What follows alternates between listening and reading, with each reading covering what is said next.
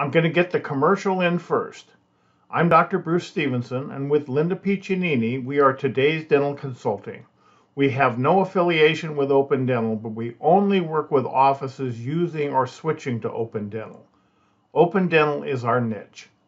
Many offices are having trouble finding good employees and often overlook the fact that Open Dental is the ideal employee they already have.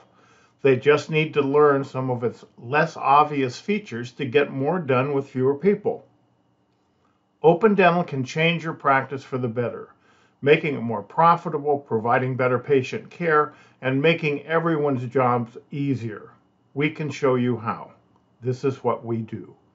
You can call us at 209-603-9944, or you can visit our website, todaysdentalconsulting.com, and click on the yellow link at the top of the page to schedule your free consultation. End of commercial. As people like to say, I have some good news and some bad news for you. I'm going to give you the bad news first. It looks as if dental insurance carriers are starting to ask for ICD-10 codes on your claim forms. The good news is, in this short video, we're going to show you how to set up and use ICD-10 codes in Open Dental. Here's a copy of a letter one of our clients recently received from Cigna asking for these codes. Now, these were not exotic procedure codes that she was billing for. These are standard composites, and they still denied the claim because we didn't have the ICD-10 codes on there. So what are we talking about, and where are these codes going on our claims? If you can see right there with the line item with the procedure on it, that little A links down at the bottom to the ICD-10 code that we've put on there for that procedure.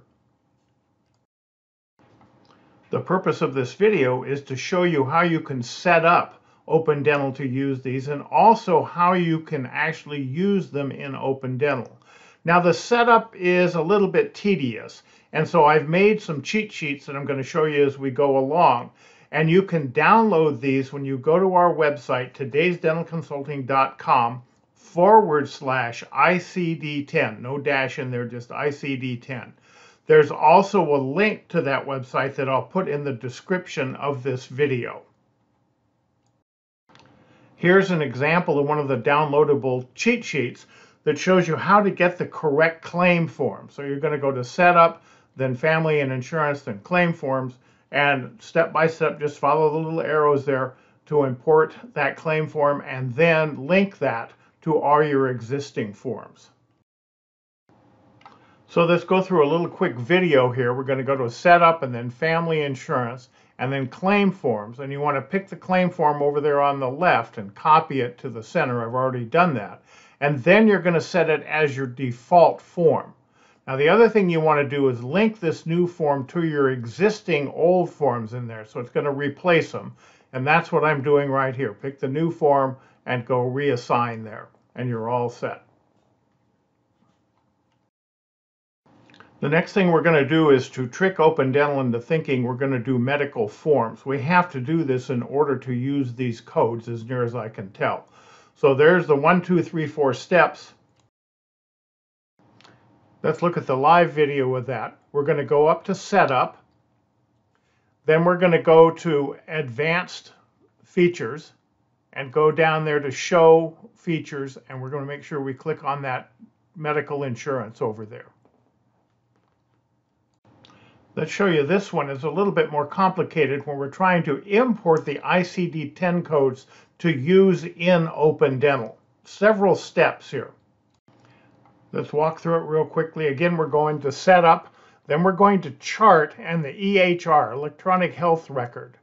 An kind of unfamiliar screen. And now we're going to go to the Code System Import.